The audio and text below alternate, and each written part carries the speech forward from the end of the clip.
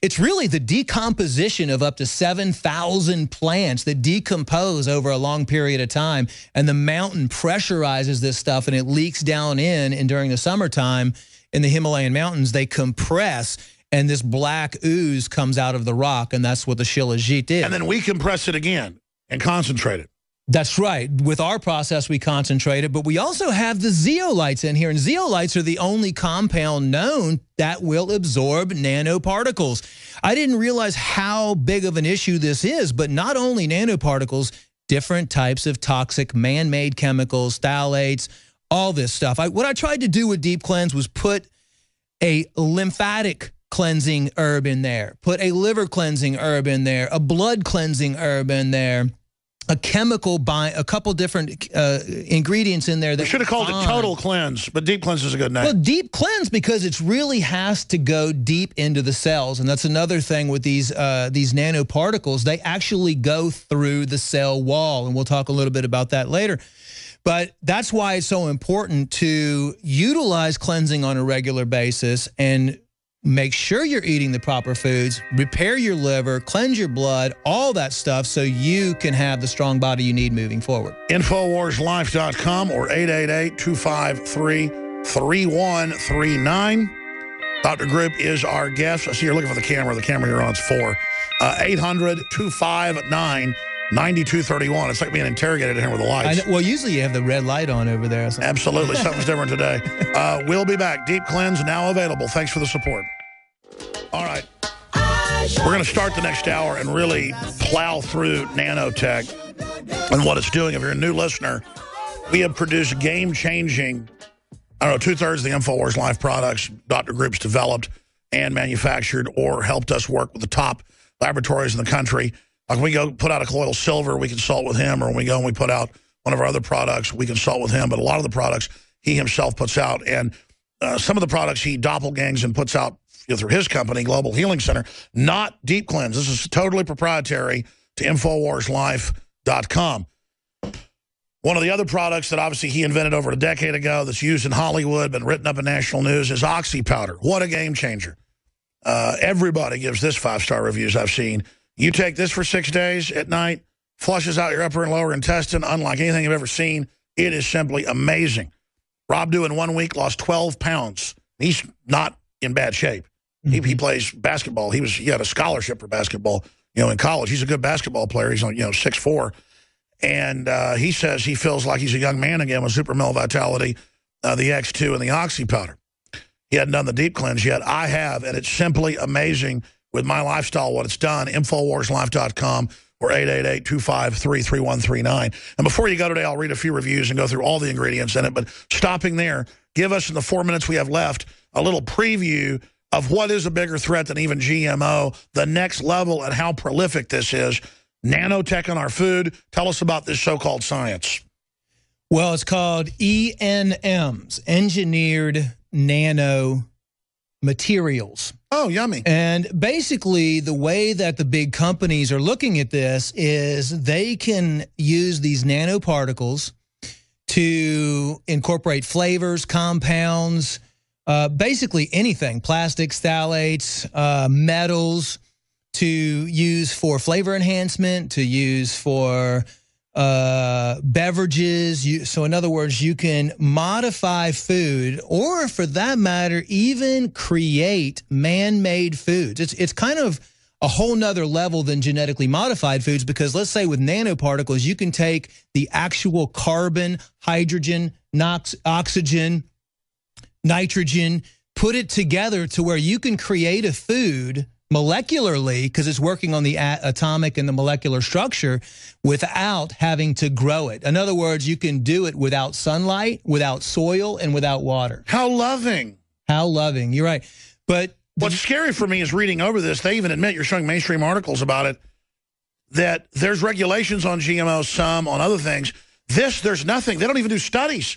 They don't even know what it's going to do. That's the scary part, because there's zero FDA oversight. There's zero USDA oversight. Imagine what these big eugenics-based companies are going to piggyback and Trojan horse. Every other smart thing they put out really has another agenda. What could the agenda be here? Well, I have right here from BioBased US that BASF is using it. They're trying to get a patent filed right now, and it says it is more stable, and the killing capacity of the chemical, the herbicide, insecticide, or fungicide, is optimized. So not only now they're coming out with nanotech fertilizer, nanotech fertilizers and pesticides, and get this, Syngenta actually has a product that is available right now, is a nanoparticle formula to grow food in a drought-resistant or a drought. Oh, with their chemtrailing. Oh, and don't worry, I'm sure they're going to have nanotech baby milk. Your baby will die, but it's loving. No, I mean, it's like now they admit the preemies are all dying getting the vaccines. They just go, fine, we're going to kill them. Loving, liberal, shot. I'm liberal, die. We'll be back. Totalitarianism comes in many different flavors throughout history. It can come from the right wing, the left wing. It can come from religious cults. It can come from a foreign invading army. And in the modern 21st century, it's basically coming from political correctness, masquerading as the Renaissance, masquerading as liberalism. It seeks to shut down free speech. And the controlled globalist left has willing accomplices in the Republican Party and other conservative and libertarian organizations and groups throughout the world. The robber barons that control this planet are not free market. They are monopoly men who seek to have systems free of competition, controlled by offshore combines above the law.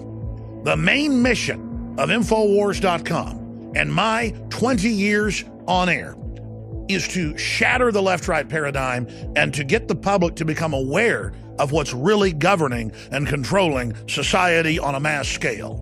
Bottom line, we have reached that legendary, colossal moment in history where the next 1,000 years of human development, our very destiny, is being decided. That's why we're launching Operation Money Bomb 2015.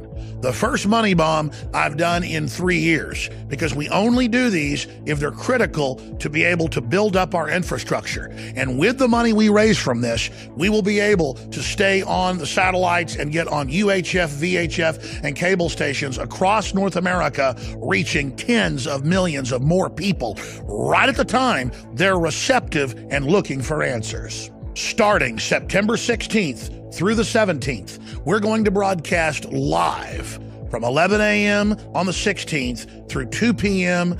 on the 17th for 27 hours with an amazing lineup of guests, investigative journalists, documentary films, and more. We are seeking to raise $1 million so that we can reach 400 million extra people potentially in the next year. Because if you do the math, and if you look at the numbers that we're already getting from affiliates and from the internet and from YouTube and from Facebook and all the platforms, we are reaching 20 million people a week. If you put all that together over a year, that's upwards of 200 million different individuals around the world is how the algorithm metrics come out. So I simply want to double that in the next 12 months after launching this money bomb. Just the satellites, the closed captioning under federal law, and other regulations will cost us right at $39,000 a month, which, if you add it together, is over $400,000 a year alone. When you talk about cameras, crew, studio, $1 million is only a portion of what we need to do this.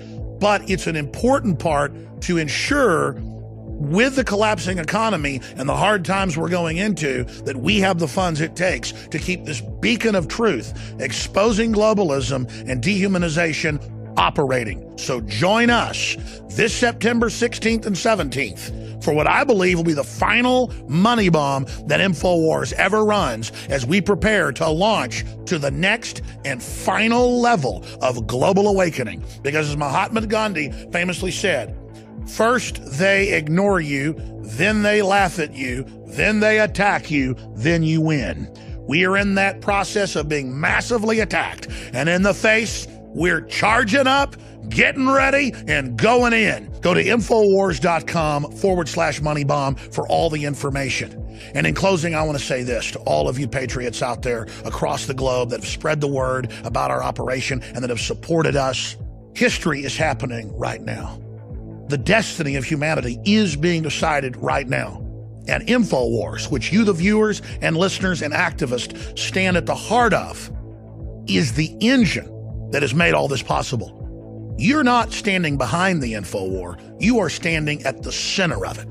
You are right beside us in this fight. And I guarantee you, George Washington, Thomas Jefferson, and Sam Adams would be incredibly proud of what you've done in defense of human freedom, in defense of true liberty. So from myself, Alex Jones, and the entire InfoWars crew, we salute you. Join us this September 16th and 17th for the 27-hour Money Bomb in defense of human liberty.